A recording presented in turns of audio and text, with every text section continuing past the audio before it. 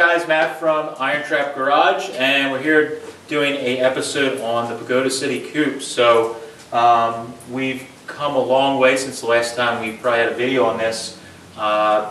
Chassis all painted, engine's back in, body's back on. It's looking like a car, which is pretty sweet. So what I want to go over with you guys today was we figured out a cool little trick for doing the whole radiator setup here. If you guys that are watching anything like me, you like to make stuff look, at least when I build stuff, I like it to look sort of factory when I do some of the stuff. So one big thing that bothers me is when I see a traditional hot rod at a show and it's got a big old aluminum radiator, just a modern radiator. It just doesn't look right. Again, even when they're painted black, most people don't notice, but I'm weird like that. It would bother me on my own car.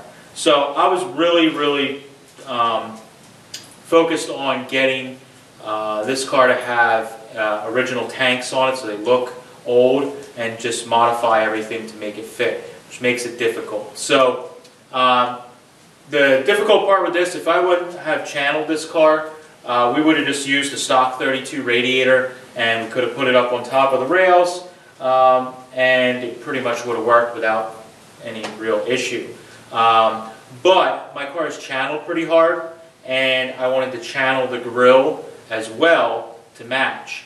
So I got my lines to all match up. So what that does, it makes the core quite small, and it causes some issues with the inlets and the outlets. And I want to show you guys a cool little way, give you the secret little trick that if you guys want to make something like this using all old parts except for the core, of course, you can do it with a little bit of parts hunting. It looks factory. So we're going to bring the camera around to the other side, and then I'm going to kind of explain to you guys a little more what we did and how you guys can achieve this if you're doing a similar setup.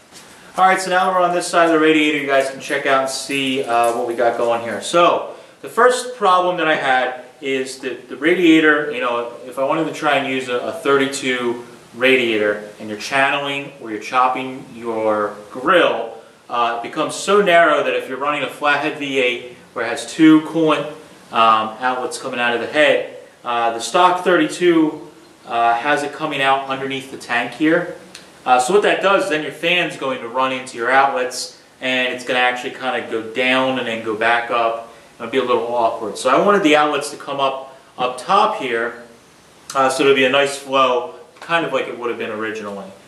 So I couldn't use a 32 top tank because of that, because of where that came out. Now you may say, oh, you can weld up the bottom and put them up here. The problem is that a 32 tank actually comes down at a sharper angle up here at the top, and it does not leave enough room to put necks in it at a point where they're level or even with the water outlets on the head. Hopefully you guys can keep up with all that. So what I decided was we use a Model A top tank. Model A top tank doesn't have quite as far, doesn't dip down quite as far. So it gives you a little bit of room, just enough room to put two outlets right here so that they come out and they evenly go right to the heads. The problem with the Model A top tank is because it doesn't have that steep curvature, it doesn't allow you to sit the grill all the way in on the radiator like you would with a 32 radiator and grill. I decided to compromise there, and I set the grill shell or the radiator back, however you want to look at it. And really all it did was, it's maybe 1.5 inches or so here that's sticking out more than it would have original. It doesn't really bother me. It kind of lines up nicely with how the support bars are here. So what that creates, the next problem is the water neck, if you want to use an original cap here, does not line up. What it does is your cap ends up being, your water outlet ends up being about halfway in the hole, and you have a big open spot about half the size of the opening that the grill is forward of that. So what I found was on the top here, how we took care of that, I used Chris from Dick's Radiator in Pottstown, Pennsylvania. He's pretty local to me, really good with these old radiators. He and I kind of brainstormed together, and he actually thought of it because he had a bunch of radiators kicking around his shop, and he remembered one that he had that actually had the water outlet on a 30s radiator that actually was like a soldered on piece that went to the front of the radiator and actually put the cap and the inlet, you know, the fill to the front of the neck. So he dug around, we found it. What it seems to be, I haven't researched it 100%, but it seems to be like 35, 36 Chevy. I think it's truck and car.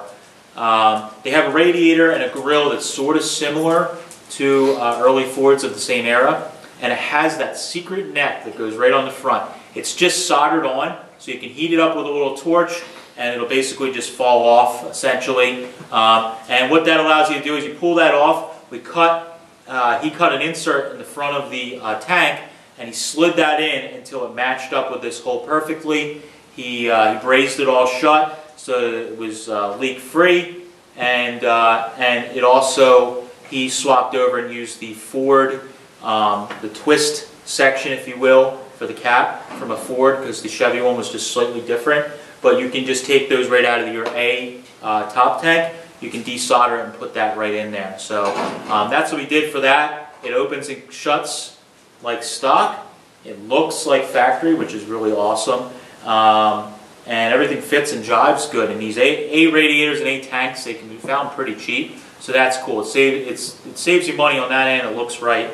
On the bottom, what I did is I actually used a 32 bottom tank. Now the radiator I started with was a B model truck radiator that was all beat to hell. I bought it at Hershey last year for like $5 or $10. It was so cheap I couldn't turn it down.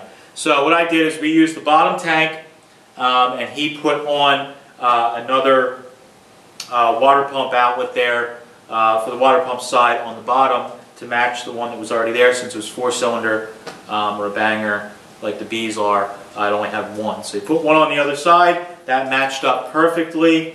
I took the outer frame and I cut out some of the center section of the actual core, and I basically just shrunk it down until the grill sat where I wanted it to sit. I stood back, made sure the lines were good. And then what I did is Chris basically just told me just make the outer frame to match what I want it to look like, and then just bring it to him. So I had 2 tanks with a big hole in the middle with jagged core that I just sawzalled out, and I cut and welded the outer frame to shorten it and cut it so that it matched and fit, and then all he could do is just put everything together. You could drop a core right in there and build it like you would normally. So really great. So to recap, what you need to do something like this, if you're doing a chopped or a channeled grill and you want it to look old and original, you need a Model A top tank.